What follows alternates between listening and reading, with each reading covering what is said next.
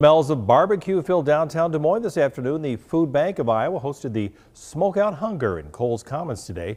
$60 punched your ticket for all-you-can-eat barbecue from a dozen different vendors, plus beer and ice cream.